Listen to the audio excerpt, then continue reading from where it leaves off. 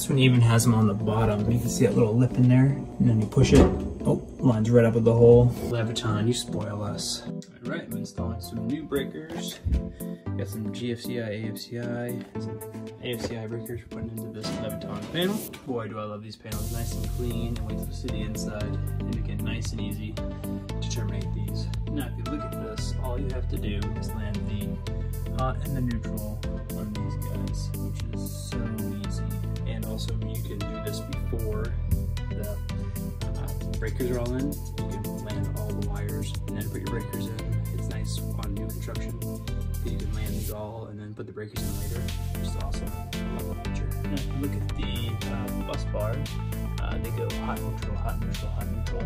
So you can just land your wires right on there. So the gold or brass is the hot, and the silver is the neutral. So it's pretty nice. If you've never installed one of these, I recommend getting one on your next install.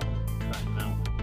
These Leviton panels are no joke. With these Leviton breakers, if you want to try and turn them on before they have power to them, you can't.